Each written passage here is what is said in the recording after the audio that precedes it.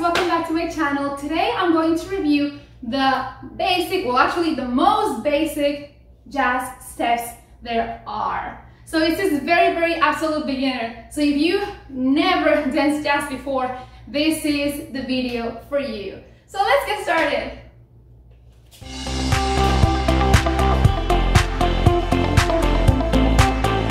So the grand battement. What is a grand battement? Actually, it can be just a battement. Usually a grand battement is when you have your leg more than 90 degrees. So basically, is you just throw your leg to the side, but it has a catch. It has to be rotated. What does that mean, you ask? Rotated means that you, from all the way here from your hip, you're going to turn. Means that your nail is not gonna face to the front, your big toe, it's gonna face to the side. So your knee is facing to the side as well. You're rotating all this leg. Now, another catch is that the leg that is your base, it has to be flat on the floor. So this is a common mistake that you can see. They're going here because they want to go higher, but that's not what it is. You have to start right. Even if you do a 45-degree battement, and that's okay. You're here. 1, 2, rotate it, 3, and 4 to the side, and keep on going. Let's try it. So I do my right, left, right, left, and right. And that's the grand battement.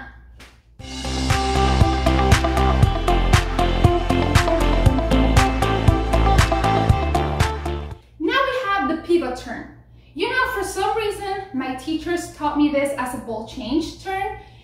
I think it has different names, but I'm gonna call it a pivot turn, which means you're gonna stay on basically on your spot, and you're gonna turn your leg. Step to the front and back.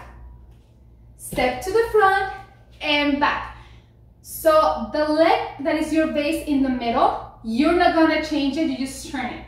Does that make sense? Let me do it to the side. 1 and 2. Yes. Step and turn. So if you're gonna do a pivot turn, for example, to the left or to the right, you're gonna use this one leg that's gonna step all the time. I step with my right, turn, step to the right, turn, step to the right, turn, step to the right, turn, step to the right.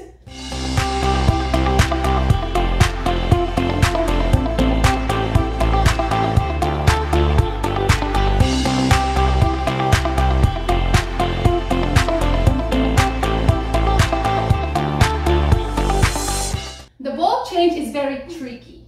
Why, you say? Because it's probably in every single step that you have, that in the chasse.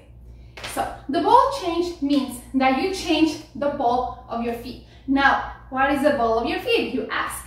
Is this thing right here, right here. So it's like, this is your foot, it's a big thing here in the front. That's the ball of your feet. So if you stand on releve right here, you change the ball of your feet. Change, change. Does that make sense? So it's in your right and your left. Right, left, right, left, right, left, right, left. You keep changing it. And you see it in different steps, like here, ball change. Here, ball change. Or also the kick ball change, kick ball change. And we're gonna learn those two right now.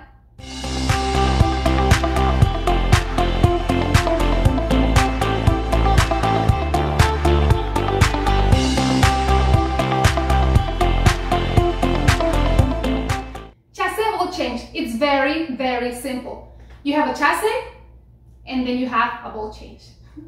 Does that make sense? So I have a chasse right here, and then my ball change, the ball of my foot, is gonna change from right to left, right here. You're gonna keep on going with the chasse and to the back, right here and to the back. Let me do it facing to the back. So we have chasse and chasse and chasse and chasse and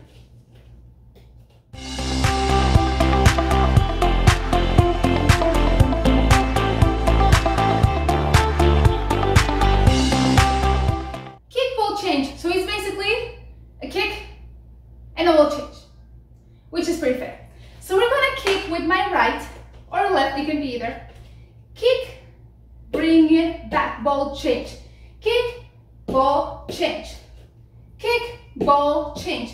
Let me do it to the back. So I kick with my right. Kick, ball change. Kick, ball change. There's like a little, you know, kind of balance right there. Kick, ball change. Kick, ball change. Kick, ball change. Kick, ball change. Let me do a finish to the back. Kick, ball change. Kick, ball change. Kick, ball change.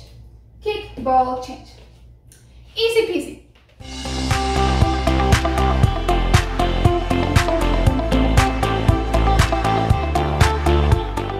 Pas de bourrée. This pas de bourrée is basically 3 steps.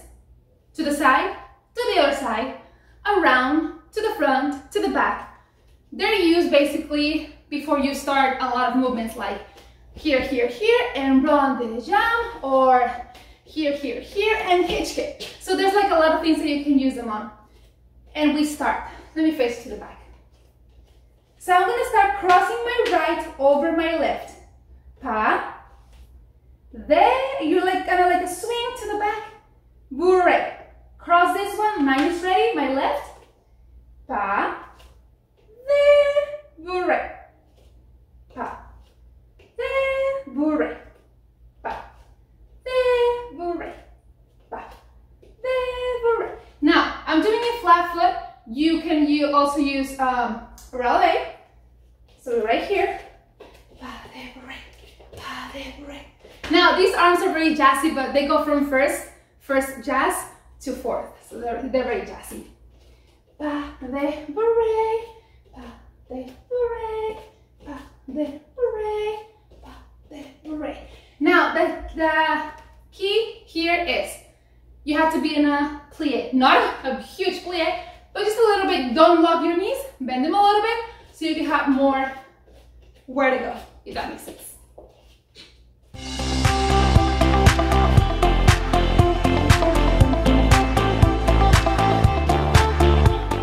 So passe or passe hop. This is very common when you're actually starting as a little kid. Even though, I mean, I use it with my older girls, so that's okay. You can use it anywhere. We're going to actually have an retiré or a passe all the way up, right here. Remember, don't bend that knee and just like put your leg over the other knee. We're right here. We're gonna have our fourth, and we're going to jump.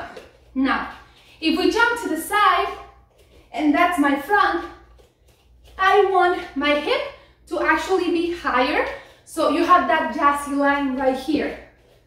See, it's like a diagonal. Right here. You see it? Right here. Right here. If you do it to the front, which is the one that I used the most when I was little, we're gonna do it right here, but it's not gonna stay, my chest is not gonna stay to the side.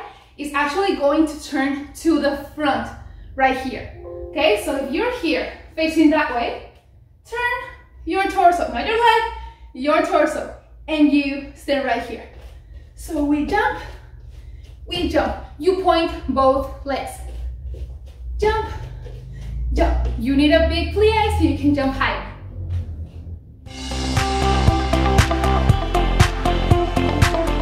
The chaîné, woo! I think it's my favorite step because it connects everything. It actually means like a, how to translate it? So chaîné means basically you're drawing a chain. And that makes sense if you're drawing a chain, like if you picture in your mind just going around in circles. This is very basic. If you have never done a chaîné in your life, follow this. You're gonna be on releve or eleve the whole time, right here, okay? We're gonna start with my prep, which looks like this. I'm gonna go to the side. Right here. My leg is rotated, remember? Knee facing to the side, not up, to the side. So open the leg from the hip. You're in fourth, and my head is facing to where I'm going. If I'm going that way, I need to face that way. And that's it. That's my spot. Do not look anywhere else. In this case, I'm gonna look towards this part of the door. So do not choose right now. Go ahead and choose a spot. Don't stop looking at it. Okay, let's try it. Let's prep it. In this case, I'm gonna look at you. Okay, so I'm gonna turn. I'm gonna turn right here. When my neck just can't handle anymore, you snap. Right here, like a snap. Right here, right here, right here, snap. Right here, right here, right here, snap. That's why ballerinas use buns. I bet you didn't know that. No, I'm pretty sure you did. But it's a thing that we have. So every time you turn, even with a pirouette, I want to see that snap. Okay, let's do it again. So we have, people do it here, people do it here. You can do it whatever you want. And snap. And snap. Right there. Let's try it. So we have right here, we open, we don't elevate. Open, close to the back, close legs, close arms. Open both, open legs, open arms, close legs, close arms. Open legs, open arms, close all of them. Once you have that very safe in your mind, you can actually do the turn. So let's do it. We're gonna do it with the snapping. Ready? And we snap. Ready? 1 snap, 2 snap, 3 snap, 4 snap. The chassé means actually brushed on the floor. So what I do with my students when we do the chassés, I actually turn off the music and I almost like go to the ground and I really want to hear that whoosh, whoosh. So let's try it. You can do it either way. You can do it to the side, you can do it to the front, you can do it to the back. We're gonna do it to the side this time. So I'm gonna chassé right here. Oh, I don't have socks. I'll be right back. I'm gonna put some. Okay, I'm back. I think with socks is better. Okay, so we're gonna start with the first position right here. With my first ballet right here. I'm going to the side in a big plie right here. Be careful. I'm not going forward. You see this? You don't want to see that. I'm not going backwards. You want to have a straight right here. Straight torso. So we have 5, 6, 7. Chassé. When you meet in the middle, you're going to do a little hop, a little jump, and you're going to put your feet together in a first. It's going to look like this. Right here. So your feet are here, right here. You're going to jump and open. This is what I want to see. Let's try it. Chassé up, chassé up, chassé up. And I want to see that little hip in the air. Let's try it again. I'm going to do it from the other side so you can do the right one.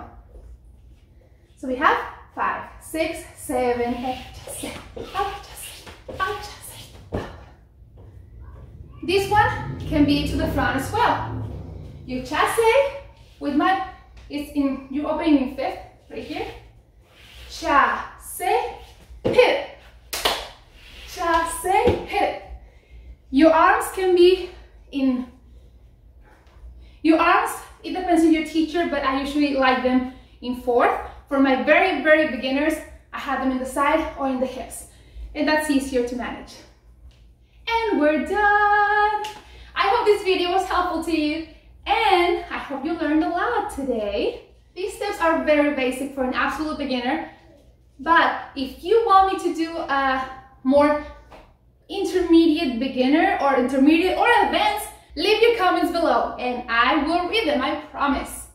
Thanks for watching this video. Don't forget to subscribe, like this video, comment right there, and I'll see you in the next video.